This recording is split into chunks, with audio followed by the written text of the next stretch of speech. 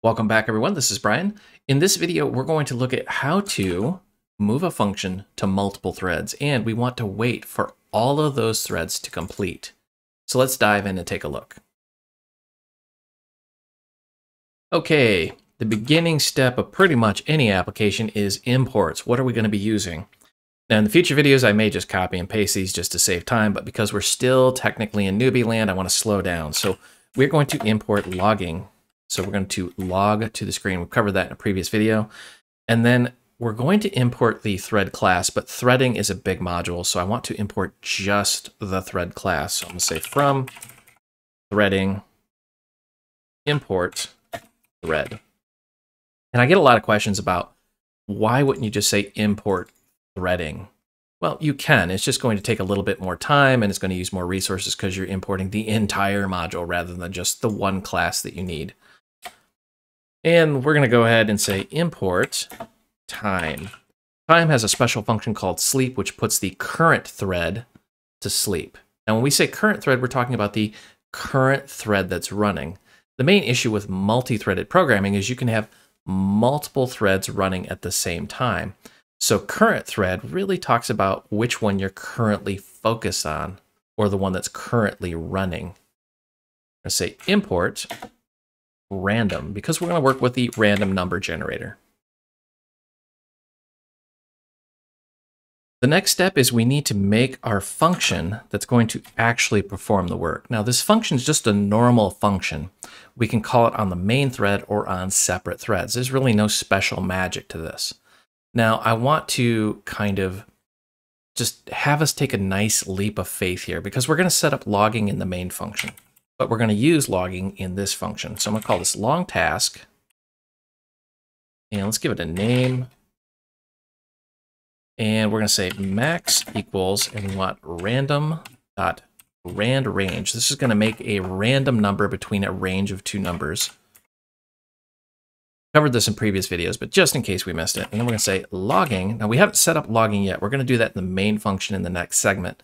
So just leap of faith time, we're going to just assume that logging is set up by the time this is called. I'm going to say info, and then I want to format this. I want to say task.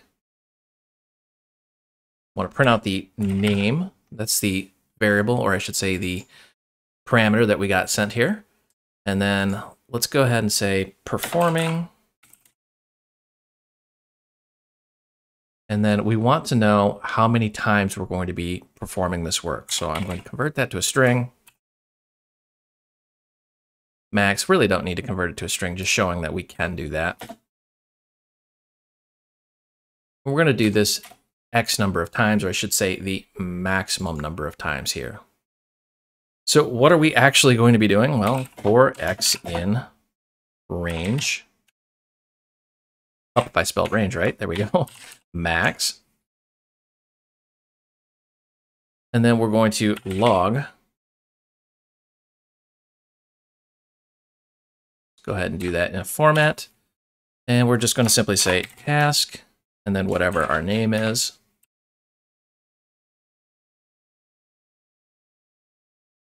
And then we want to just print out X. This is where things get a little bit interesting. So far, this function's really not super complex, but we're going to introduce a stumbling block here. We're going to say time sleep. And this is going to put the current thread to sleep, meaning it's just going to stop functioning. If you were running this on the main thread, it would appear as if your application has completely locked up. I know you've seen this before when an application becomes unresponsive. We're going to simulate that using sleep. And this is really the main reason why you would use a thread, is some sort of action that's going to take a really long time. And we're going to say random, and we want to rand range. We're just going to simulate some sort of activity. And anywhere between 1 and 3 seconds, we want this thread to go to sleep. Now, I have to say when this thread goes to sleep, because we don't know what thread we're calling this on. Let's go ahead and just say logging.info. We're going to format this, and we're going to say task, whatever the name is,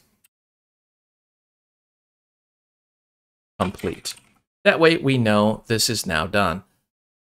So how do we know what's going on here? Well, when we jump into the long task, we're going to have some sort of range here between 1 and 10. That's going to be the number of times that we're going to loop. Each and every loop is going to put the current thread to sleep, meaning that current thread is going to just stop working for a random number of seconds between 1 and 3. This is going to simulate long activity or make it look like the application's crunching a lot of numbers. Okay, let's go ahead and do our main function here. So I'm going to say, actually, let's say main. Let's see if IntelliSense will help us out. It will. Go ahead and make a main function here. Now I'm going to do a little bit of copy and paste just because, well, we've done this before. So there's really no sense in you watching me type this out for 10 minutes straight. So I'm going to copy and paste our logging config. And if this looks big and ugly, it's because it is. Remember, we've covered logging in a previous video. We have to do the basic config before we do anything with logging. Otherwise, it will ignore the config. We're going to format that as the level, the time, the message, and we want to specify the date format for the time into hours, minutes, seconds. We also want to set the logging level, being a little tricky there, to debug. So we're capturing pretty much everything. Modify that as you need, but I wanted you to be aware of what's going on there. From here, I'm just going to say logging.info. And let's go ahead and say starting.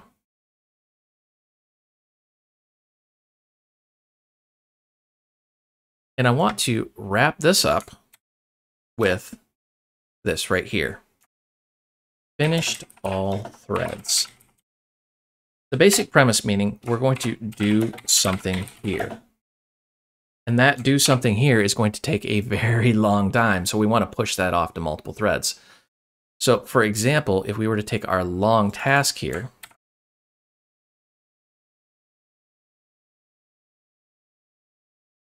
let's just call that main, and let's run this, see what happens. So you can see it's taking a long time. It's going to do that 8 times, and it's just taking forever. This is called a single-threaded application. We haven't done any threads, but we do have one thread, and it's the main thread. That's what's called a single-threaded application, and that's why some apps are very slow, and that's why people want multi-threaded applications. So we're going to go ahead and comment that out. And now we're going to run on multiple threads. And it's not really as hard as you think it would be. I'm just going to say threads equals, and we're going to make a list of threads here. For x in range. And we want 10 threads. I'm going to say t equals, and we want to make a thread. And in the thread, we want to specify a few things. So we want to specify the target. And the target is quite simply just the function the thread is going to run on. We're going to call the long task function, which we created. Now we want to give it some arguments. So I'm going to say args. I always love that word, args. Sounds like a pirate. We're going to give it a list. We're going to say thread. And let's go ahead and give it a string representation of x. So it's going to say thread and then whatever x is. Now we want to go ahead and say threads.append. And we're going to add that to our list of threads. And of course, we're going to start each individual thread. So I'm going to say t.start. Really? That's it. It's not super hard. So let's go ahead and clear this out. And let's run this and see what this looks like threaded now. You can see it goes much faster. And we can see some completes in there, which means now we see the actual individual threads completing, and we can see, 0, 1, 6, all these individual threads are firing off, and each one's going at random intervals. We have a subtle problem though. Our application's running, even though when we look at this, logging info finished all threads, we want to wait till the end. And if we scroll up here, all the way up, you can see it fired off Well, about a quarter of the way into it. So we got starting, some threads kicked off, and then finished all threads. So how do we actually wait for all these threads to complete? We're going to use something called join, which is a lot like joining a meeting. You know, you ever sit in a meeting and you just kind of wish you weren't there? Well, that's exactly what we're going to do. So we're going to say, wait for all threads to finish. This is why we put them in a list to begin with. So we're going to say for t in threads, t join. We're going to say, hey, you know what, thread, you're off in thread land doing your own thing. I want you to come back and join the main thread. Or more specifically, it tells the main thread to wait until that thread's finished. Because we're doing this in a loop, we're saying wait until all of the threads are finished. Let's go ahead and save. Let's clear this out. Let's rerun. And we're just going to wait just for a second. And what do you want to talk about while this thing's running? I don't know. I like coffee. I like my coffee black. Some people say only psychopaths drink it black, but I really like black coffee. I just can't get into like cream and sugar. Hey, there we go. All right, enough of the coffee conversation. You can see finished all threads is the very last thing. So yes, this did work as expected. So if we scroll up, and I'm actually going to just pull this all the way up here, you can see starting, and then we are firing off, and right away, the threads are firing off. So you got 0, 1, 2, and then so on. And then you can see each individual thread is spinning up. Each individual thread is working. So like we have thread 0, 1, 2, 3, 7. Notice how it skips right there. This is really the cool feature about threading, is you're going to create these threads and the operating system's going to decide what to do and how to do it. And then it just works and it just goes and chugs away at these numbers. And you can see that's all kind of haphazard and out of order. And it's because each thread is working independently. At the very end of this, we're calling join on all those threads because we want to wait until they're all done. And we get this very final finished all threads. That is how you would join everything back together, and you would know that all of your threading is done and you can continue back on a single thread. I hope you enjoyed this video. You can find the source code out on github.com. If you need additional help, myself and thousands of other developers are hanging out in the Void Realms Facebook group. This is a large group with lots of developers, and we talk about everything technology related, not just the technology that you just watched. And if you want official training, I do develop courses out on udemy.com. This is official classroom style training. If you go out there and the course you're looking for is just simply not there, drop me a note. I'm either working on it or I will actually develop it. I will put a link down below for all three of those. And as always, help me help you. Smash that like and subscribe button. The more popular these videos become, the more I'll create and publish out on YouTube. Thank you for watching.